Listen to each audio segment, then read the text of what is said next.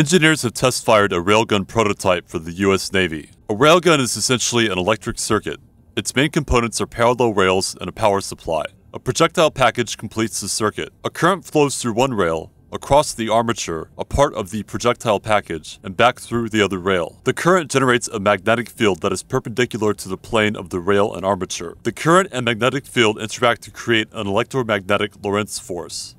The force accelerates the projectile package up the rails and out of the railgun, at which point the circuit is broken.